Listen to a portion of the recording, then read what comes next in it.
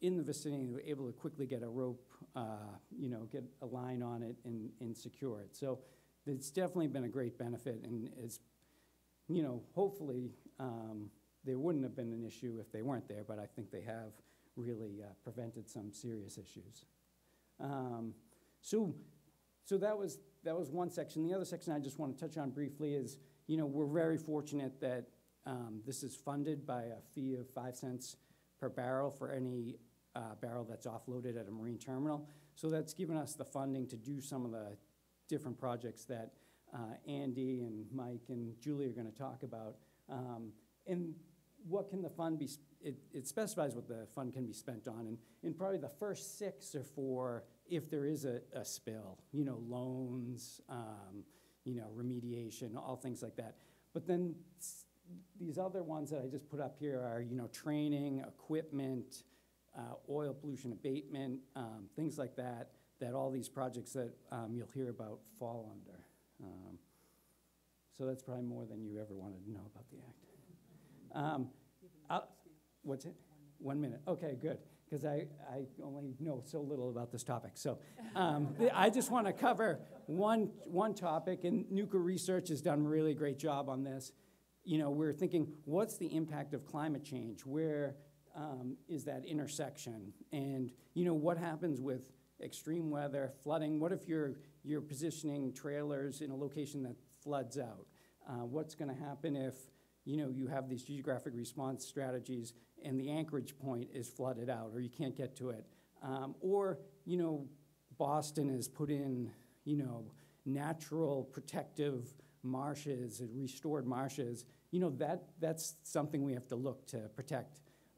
The picture on the right there is, or the only picture, obviously, that's in Texas. That was Hurricane Harvey. No idea, they didn't ever predict that they would get 50 inches of rain, and it caused all sorts of problems. So kind of figuring that out. And so those are the near-term goals of the climate change study and the update to our threat assessment, but also looking a little bit further out and what is decarbonization going to look like? What kind of fuels will we be seeing coming through the canal and along the coast of Massachusetts? So I think that's it.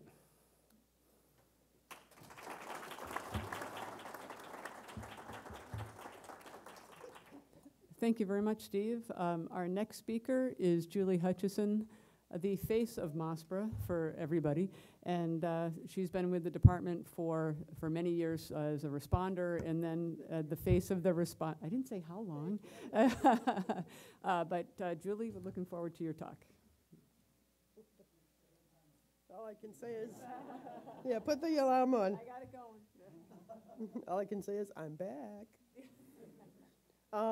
Yeah, I have the pleasure and the honor to be the program coordinator for the MOSPRA program.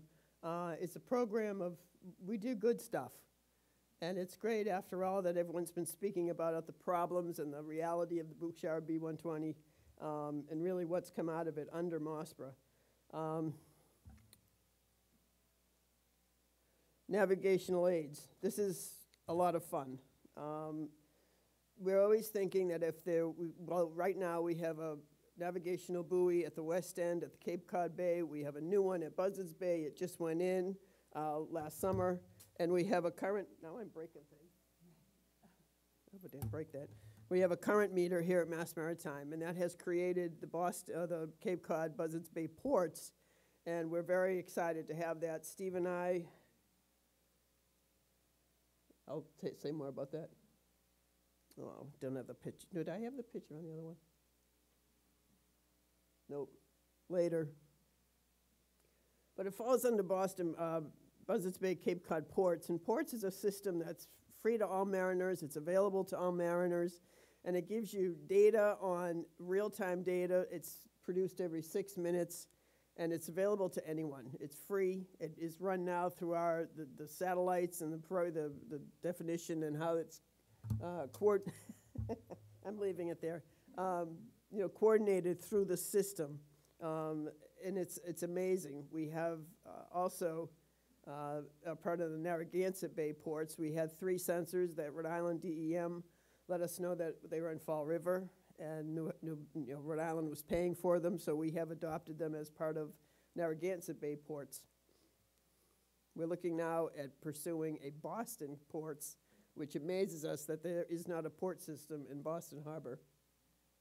This is kind of the location of the three assets, Cape Cod Bay, Mass Maritime, and then out further to the east, our Buzzards Bay buoy. Sorry. This is how I drive. I have a new car. I got totaled by a deer. As I said, the dates of the assets that came in, 2016, 2018, and then the Buzzards Bay buoy just now in 22. It established the port system. Our partners are NOAA and Syracuse. We have Tom Scheiker here today from Syracuse. That's Steve and myself on the vessel that's going to go out and deploy the Buzzards Bay buoy. It was a good day. I thought it was going to be bigger. It reads wave height and wave direction, and I said this information is available to everyone. I have equipment already? I missed it. Okay, sorry guys. I don't drive well. I'm moving on to equipment. Our equipment is really amazing. We did Bouchard happen. We did not have the equipment that we have now. We have 70 towns that have spill trailers.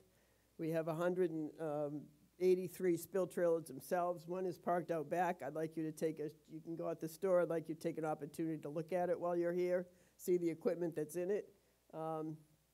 Each trailer has 1,000 feet of boom in it. That's 83,000 feet of boom that we have staged along our coastline that we did not have when Bouchard B-120 happened.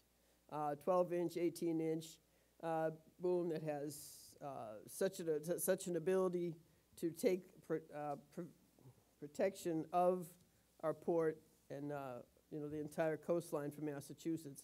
The trailers are staged and given to the towns under an MOU, and then they are property of MassDEP, so we can call on them and move them and stage them wherever we need in the sense of an incident or a spill, which we've tested that in a drill with MEMA and tabletop exercise for them to call for 10 boom trailers from the North Shore to address a spill down in the Cape Cod. It was just call them up, see if they can move it, how long is it going to take.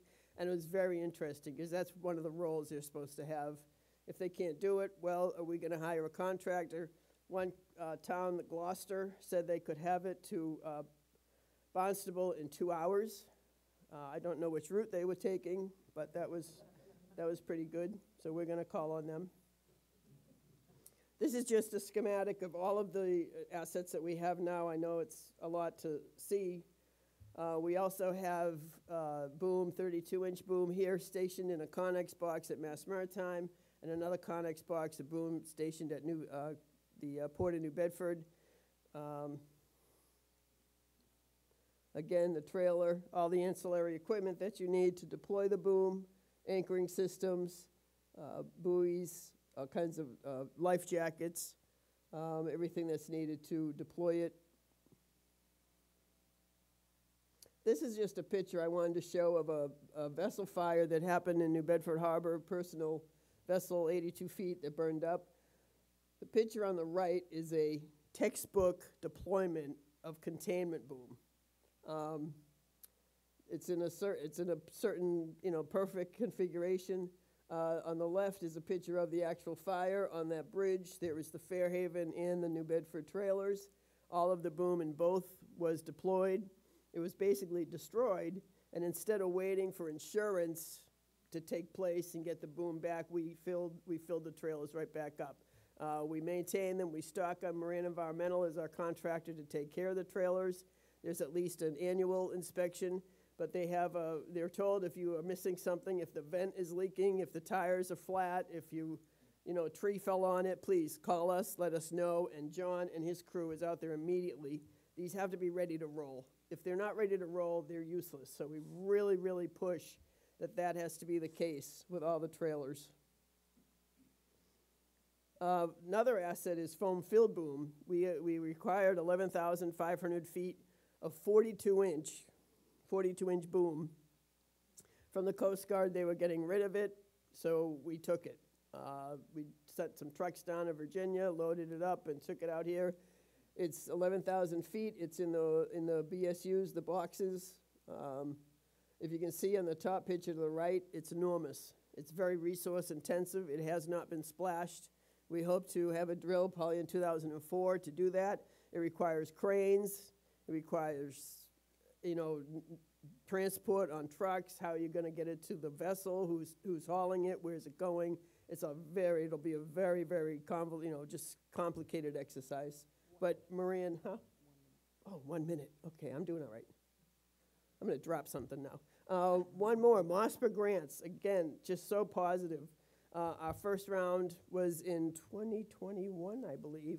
Hopefully our second round will be initiated this September. We're excited about that. We gave away $214,000 in grants. There we go. There were a lot of drone programs, fluorescent radar cameras for detection of oil at night. The town of Plymouth requested and received a grant for a new waste oil tank, prevention of any future spills. We also had a number of, drone programs, which is fantastic, with the training, with the certification. And then we had, from the New England Wildlife Center in Barnstable, a grant to provide for them to develop training and also develop spill response kits for field work. We hope to build our relationship with New England Wildlife over time so that they can respond to a spill in the area and really, create that relationship. The facility, the staff, the ability of what they can do. Dr. Patel is here today, who works at the facility as a veterinarian, and it's just a fantastic opportunity to really expand our ability, and that's a thank you. How'd I do? I made up for lost time.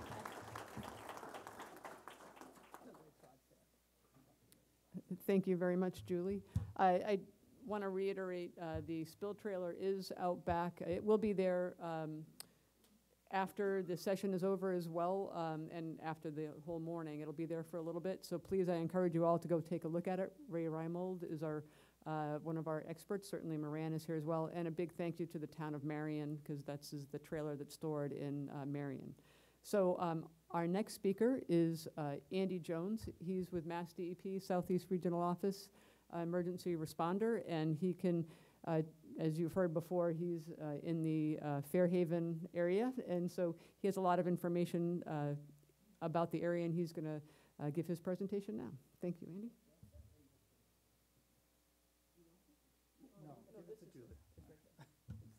Good afternoon.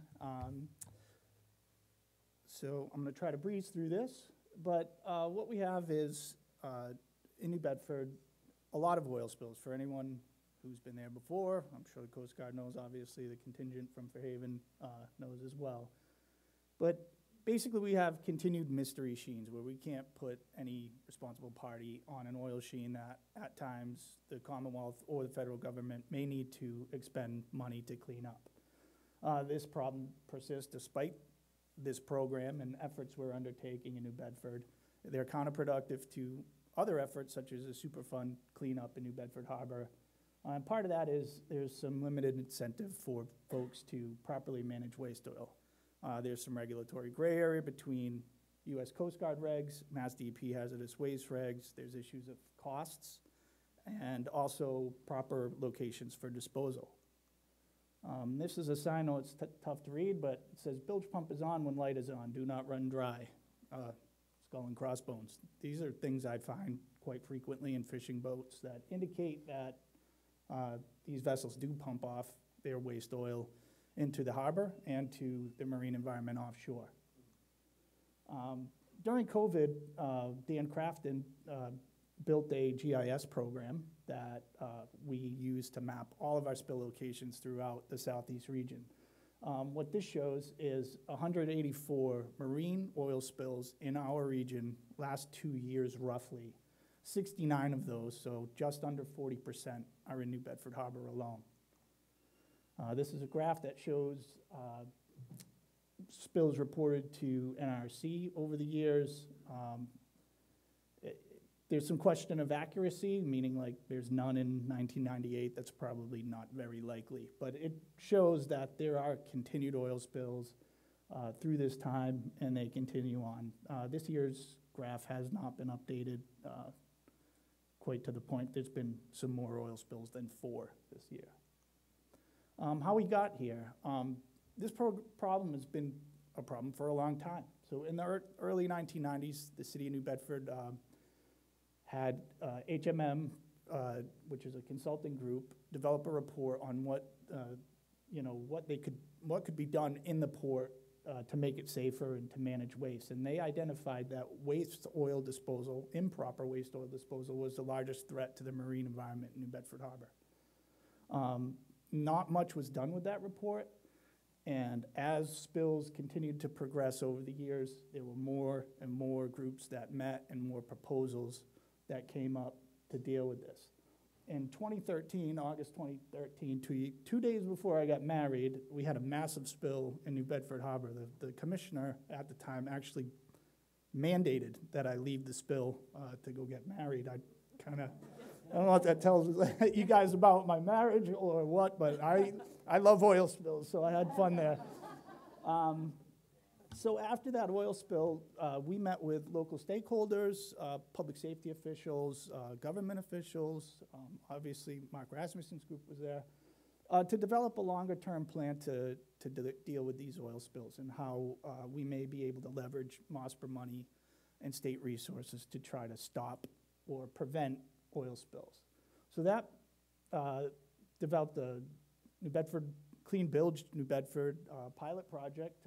Part of that was outreach and education. We hired a former commercial fisherman to be an outreach coordinator paid for by us to go on boats and talk to fishermen, boat owners about proper disposal and management of waste oil and oily bilge water aboard vessels.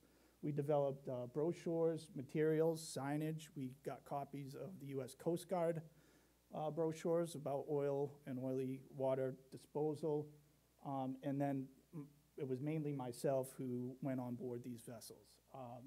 The pilot project included, we funded Global Remediation Services to come out with us and provide a vac truck with personnel to go aboard and pump off the oily bilge water. Another approach was enhanced enforcement. This didn't really take off. Certainly we got a lot of people on the waterfront looking out, again, including Fairhaven and Bedford Fire and police. But the federal government actually had several very, very important cases, high money cases in New Bedford Harbor as a result of catching people, working with us and other folks, catching people who basically illegally dispose of waste oil into the waters in Bedford Harbor. This is a photo of just what we would do. We'd pull up a vac truck, go into the bilge, do a check of the bilge, identify any problems in the bilge, tell the owners and people who maintain the vessels what they could do to change valves, put spill absorbent pillows in the bilges, and do other things to try to limit spills, essentially best management practices.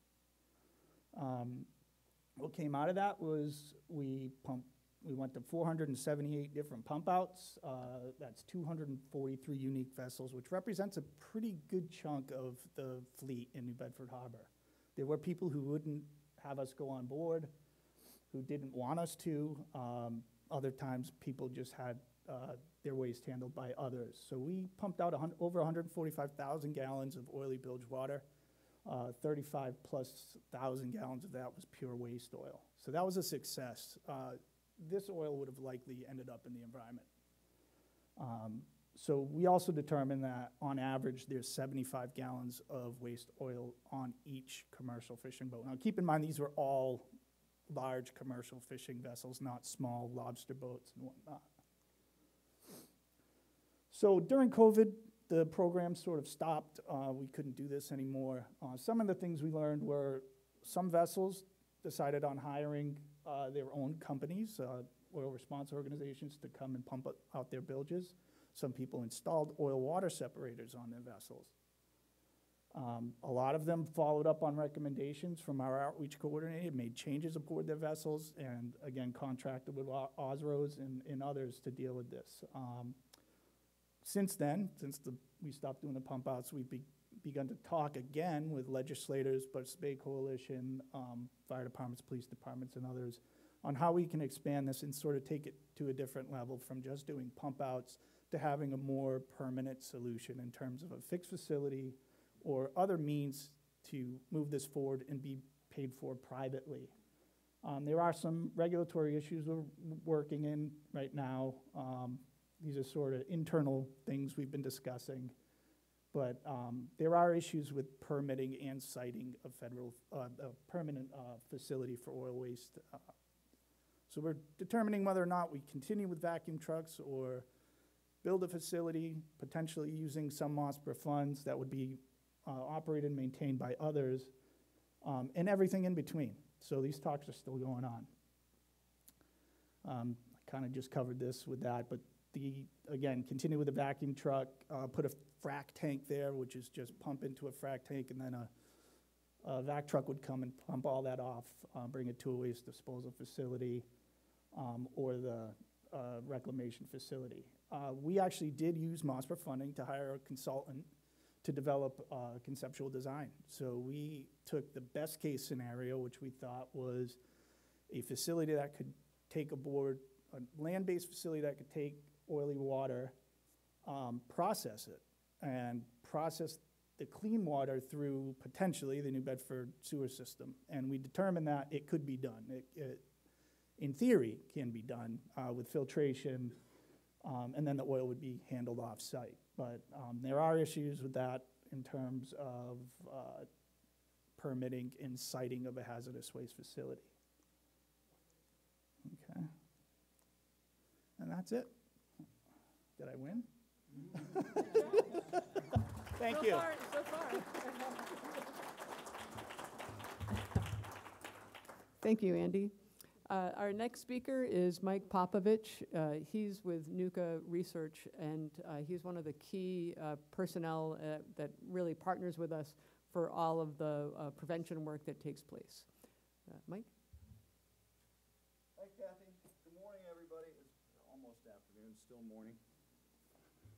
Not only represent Nuka Research and obviously MassDEP, but I'm also a B120 alumnus, having served at then Marine Safety Office Providence as a chief petty officer and helped support response to that spill. So today I just want to review this MOSPRA funded program of geographic response strategy development, testing, and training, a program that we're proud to say has been ongoing and uninterrupted. The pandemic didn't stop us since 2009. So the first part of this, what we call the three pillars of this program, was geographic response strategy development. The other two being acquisition and distribution of the equipment, trailers, and then the testing and training, GRS testing and first responder training. And before I continue, just to clarify terminology, you've heard geographic response plan, geographic response strategy. These began as geographic response plans. Just a few years ago, we switched to the use of the term geographic response strategy. There's actually a national effort to do that, to differentiate these smaller geographic specific plans, differentiate them from the larger area contingency plans, of which these are a part. So now they are geographic response strategies. So between 2009 and 2012, Nuka Research developed 160 GRS for all of coastal Massachusetts. All those colored squares there represent the locations of those GRS, divided up between 6 regions. We divided, as part of the project, divided the coastal region of Massachusetts into 6 separate regions. Within those 160 GRS, there are 561 testable tactics. Testable tactics being diversion, deflection, exclusion, boom, using hard boom, for lack of a better term, but these GRS also include passive recovery tactics, free oil recovery tactics, beach berming, things like that.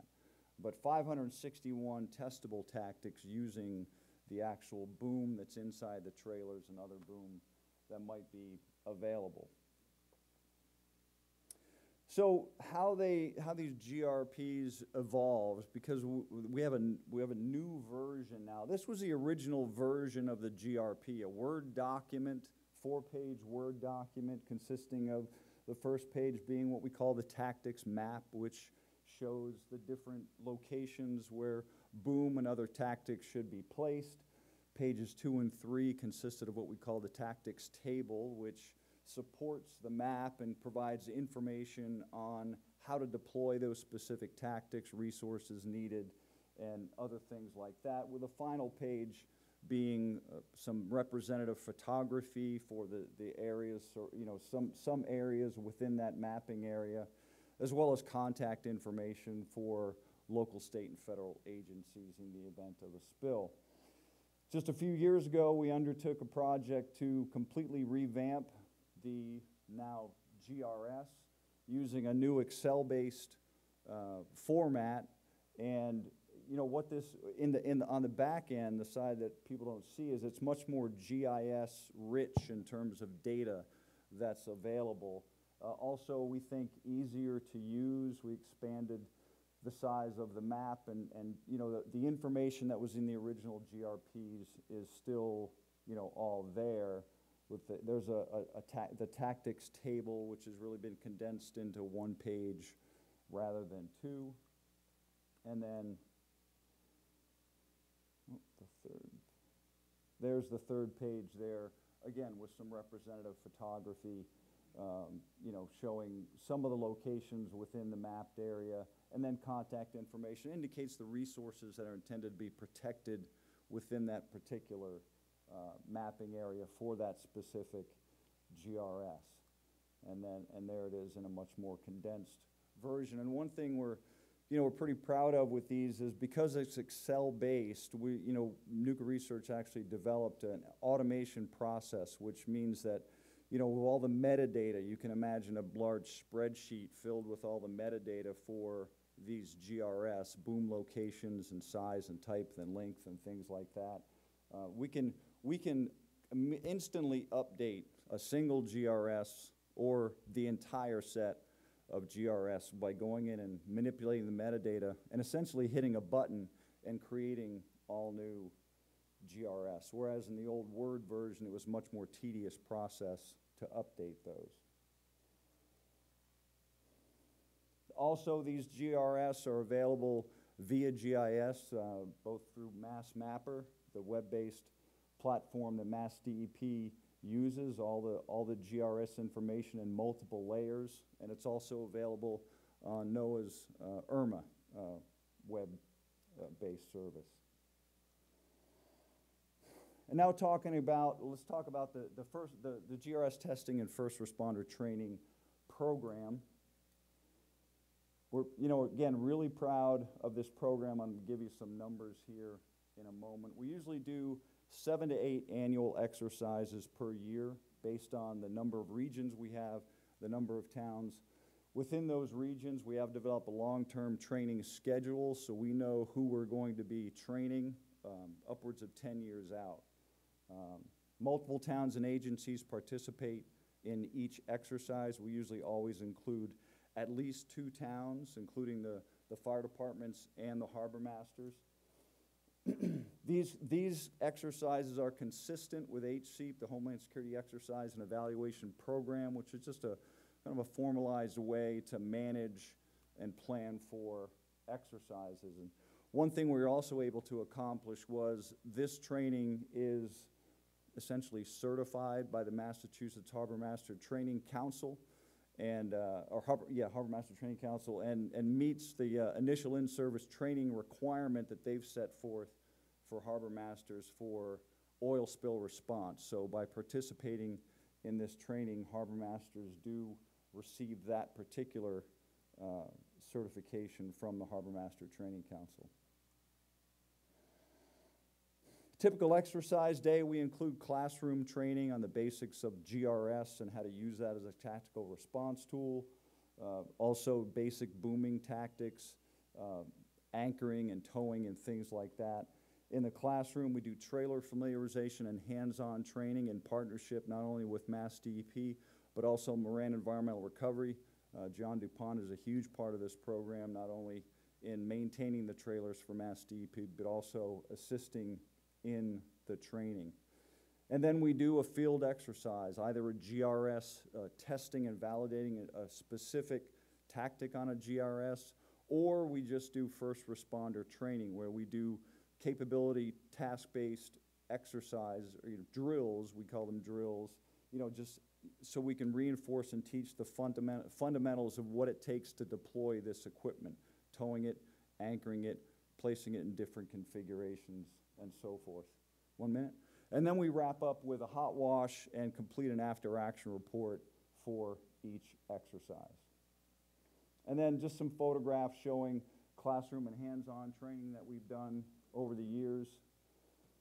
On-water deployment, command and control is usually, we have the harbor masters and fire departments provide an incident commander. We do, institute ICS principles in the exercises. Use of drone technology has been extremely helpful, both in getting good photographs and also assisting in, using that drone during deployments. And then, of course, testing with oil surrogate when we do an actual GRS test. And again, the numbers, pretty proud of the numbers. 2023 marks 15 years of conducting these exercises.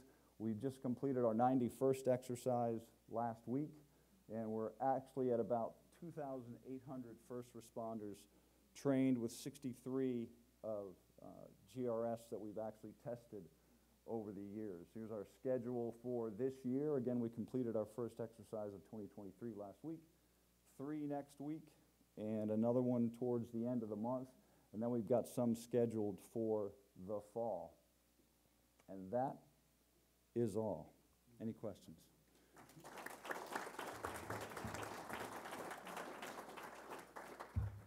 Thank you very much, Mike. Are we good for a couple minutes of questions? I also want to let folks know it is being recorded, so I may repeat a question that you ask so that it can be captured on the recording. So any questions? Well, do we have, we have one. Liz?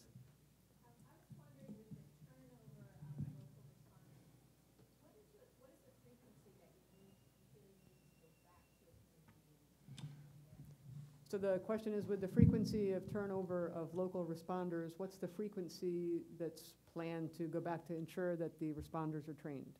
We typically have based on the region, the number of towns in the region, we usually get, usually like 3 to 4 years in between training individual towns. And that's just based on the ability to do 7 to 8 exercises per year. So that's our typical, what we consider a rotation is. We get back to each town every 3 to 4 years. And we get a good, there's a good mix of personnel that are still with the department, that have participated in previous exercises, but also a lot of new firefighters and harbor masters that are going through it for the first time. Did that answer your question? Okay, well, we have another question here. I've got one. So previously I was working in emergency management with the Coast Guard, so I should know the answer to this question. I do not. Does DEP maintain like a steady state relationship with the county and town EMAs? I know you work a lot with like fire and harbor masters as well, but do you consider your relationship with the local EMAs to be as strong? The question is, does DEP consider the relationship with the local EMAs to be as strong as the fire department and harbor masters? I think we focus more on fire departments and harbor masters because those are the people that would be, they're in the community, right there, the first to respond. Kathy, any comment on what you have for working with? Well, I know, I believe that most of the towns, each of the towns are delegated their authority for their emergency management. And my understanding is most communities, the fire departments and harbor masters work very closely with their local emergency management so that they're aware of any events that are going on, and training events as well. And if I can add, we do get quite a few emergency management, local, town-based emergency management personnel that are involved in the exercises quite frequently. Another question? Yeah, I was, say if, we have a large spill, nothing like, the Bouchard spill, but something that required a fair amount of, containment foam in particular. Well, how could the state get a large amount of containment foam, without raiding any of our trailers and without, requesting it from another agency? So the, You mentioned we have something staged here at MassDEP? So the question is, how can the DEP or the state get boom without using the boom that's in the trailers? Correct. I think that, we have boom at Mass Maritime and also, New Bedford. I think that we would use the trailers that are not in the area of the spill. We're still gonna use our trailers. Oops. No, that's fine. Having so many along the coastline, and as I said, if we had something down here, we can easily, with a phone call, request any town on the North Shore to deliver their trailer to us. And this is happening before the Osros are in, before the contractors are there. This is in that early phase, 2, 3, 4 days of protecting an area that's identified in the GRS as sensitive, that should be, protected. So the idea is that the 83 trailers can move around to take care of a spill in any area on the coastline. And you're gonna use trailers from the North Shore if the spill is here on the South Shore, because you don't know what that spill is gonna do. So instead of bringing all, the Barnstable County trailers to one spot on the Cape, you're gonna leave some down there in case something moves, and pull some up from the North Shore, and just basically move those assets around, and that's what we wanna do. And if I could add, Julie, as far as the 42-inch foam fill boom that's currently at Joint Base Cape Cod, that can be mobilized too. That's something we'll be working on in the future, being an exercise. There's 6 42-foot low